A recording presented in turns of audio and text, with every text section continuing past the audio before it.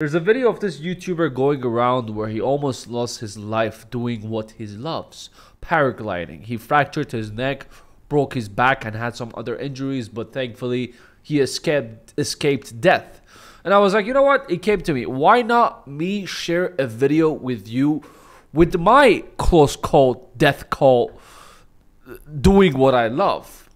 The incident happened in 19th of November 2017. That's when God decided to give Kush a second chance. 19-year-old Kush was doing what he loves. Lifting weights, getting bitches, and riding his motorcycle. You're gonna sit here with me. We're gonna do a dramatic storytelling. Sit. Sit. Sit. If you've been around the channel and you've been to the streams, you know my motorcycle history. You know I had 4 bikes and I was riding for 6 years. I was riding bicycles with these bicycle support handles in kindergarten. I was attempting wheelies all the time. It was in my blood. And when I was 14 or 15 years old, that was the first time I got on a super bike, and it was a CBR 1000.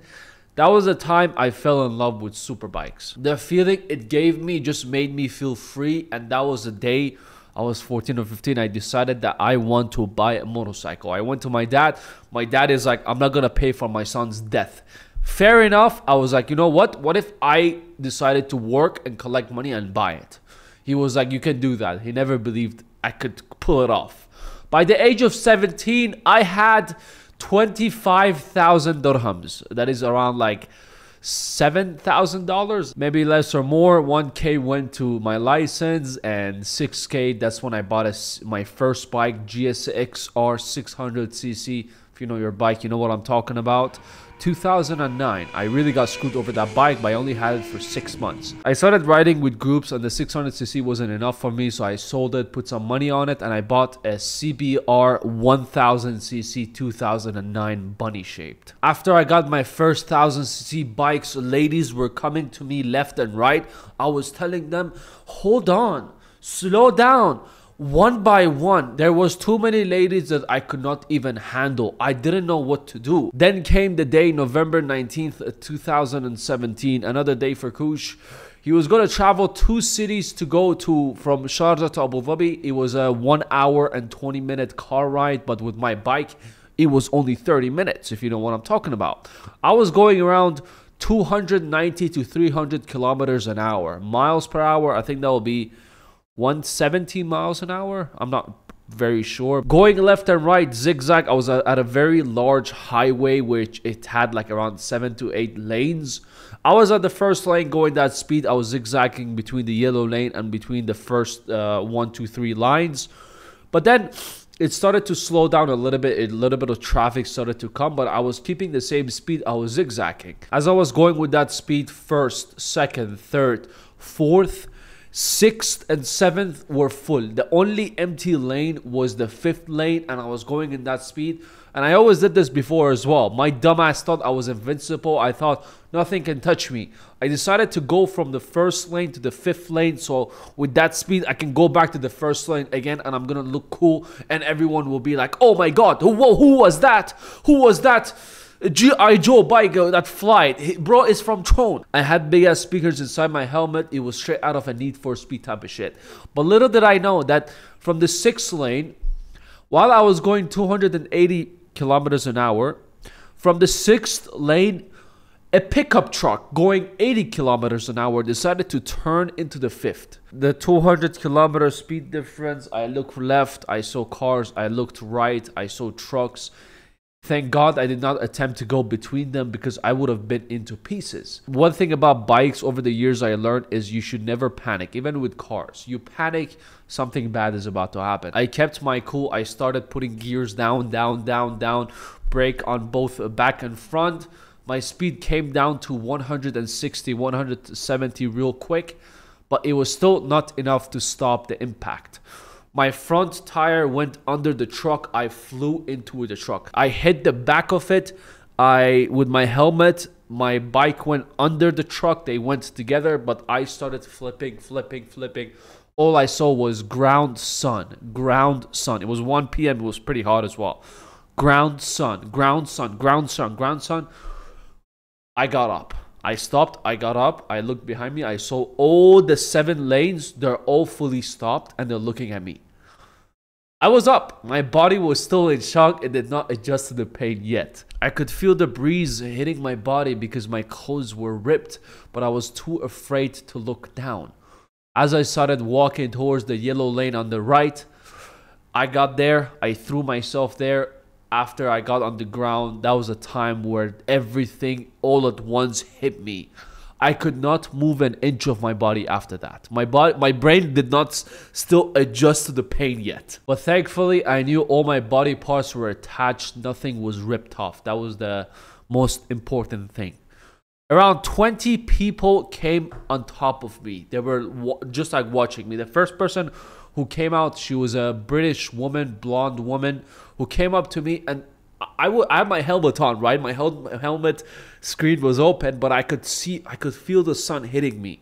The second her face covered the sun, I started making jokes in that fucking moment. I was like, "Are you an angel from heaven?" I was bad, bro. It was my whole days. It was my fuckboy days.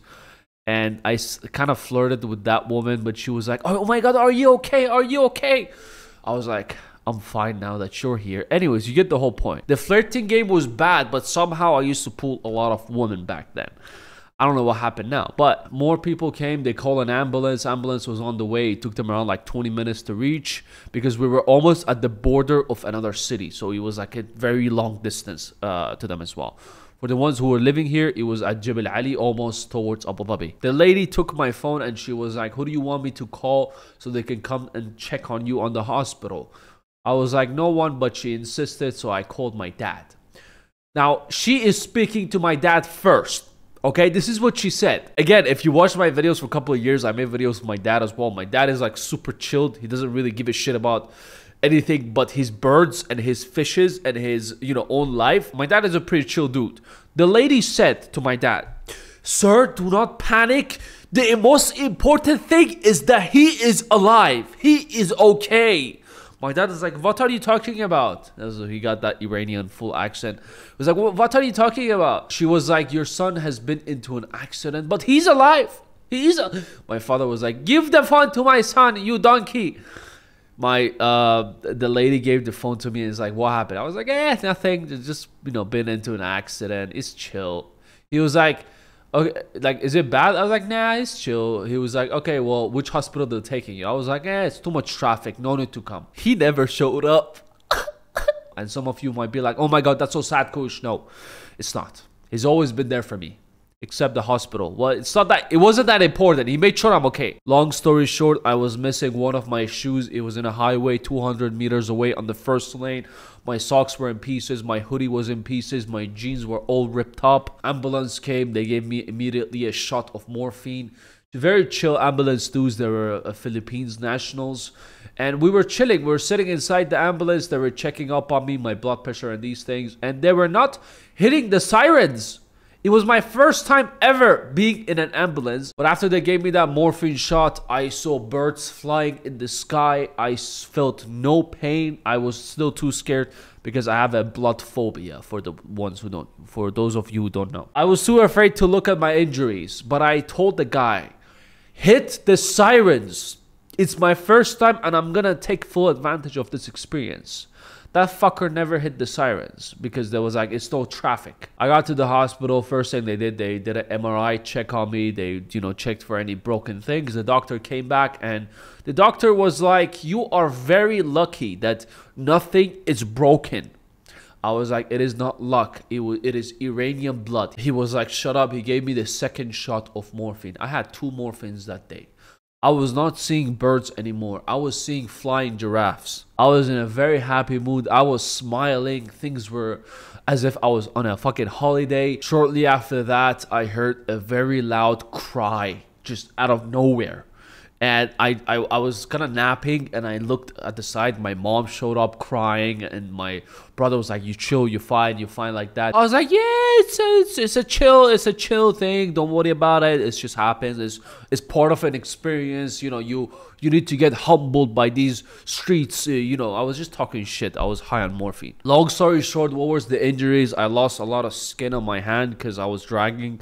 The heat, the ground cut through all of my gloves, and I got this injury from it. As you can see, there's an extra piece of meat over there, and my knee has never recovered as well. I had a very hard hit on my right shoulder, and I had a very hard hit on my right knee. So I could not bend my right arm and my right leg, whole leg, for about 3 months. I lost 7 to 8 kilos in the duration of that 2-3 months. I was doing nothing except watching shit and masturbating. How did fucking masturbation work in that time? I was putting a fucking tripod in front of me in the bathroom. I had no skin on my hands. What did I want to do? I put a cooking glove. So how did it go down in that duration? I was sitting back in the toilet like that. My fucking legs could not bend, so it was all straightened out like this. Fucking blood was not rushing through it. My hand was like this. It was a crazy time. I was in a wheelchair for like 2-3 days. The first week was so painful because after the morphine hit off, it was so much fucking pain. So much fucking pain came all at once the first 3 days especially. I was literally screaming through my sleep, but hey, I mean, it was my passion. I still wanted to ride even after that.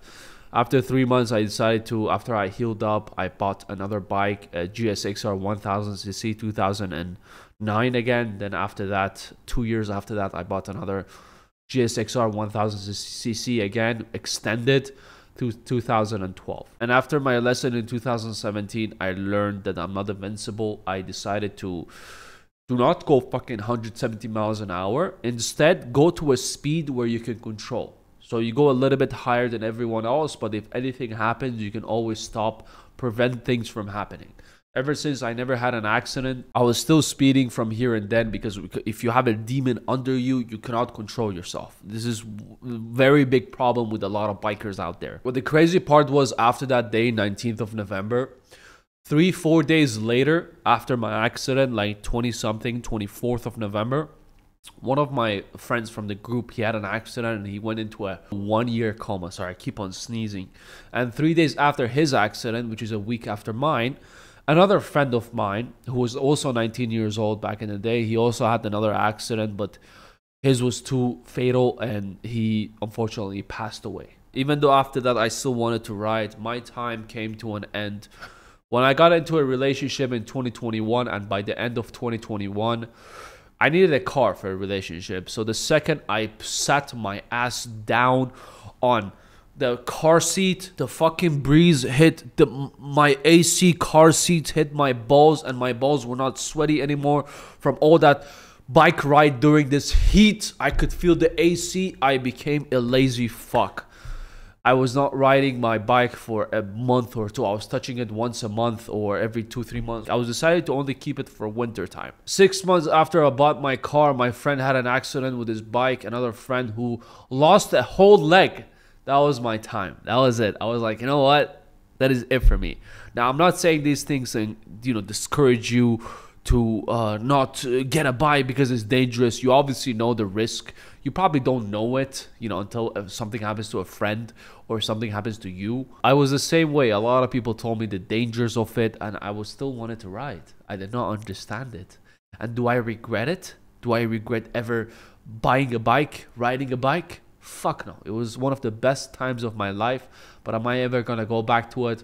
Probably not. That time is over. Even though like my fucking back right now from all the video editings and video shoots and all the drama that I've been seeking of, I think the second I get on a fucking bike, there's gonna be a crack that fucking dust is gonna go all over the place. I'm too old for this shit now. Thankfully, nothing was broken. No fucking iron in my body. No permanent damage happened to me during the accident, but it was a very good lesson for me to learn that you're not fucking invincible. I basically got a second chance in life, because if that accident would have gone differently, I wouldn't have been here sitting in front of you and telling you this story. So yeah, I just thought I'll share some of my life experiences with you, the things that I went through, and more to come, inshallah, in the future as well.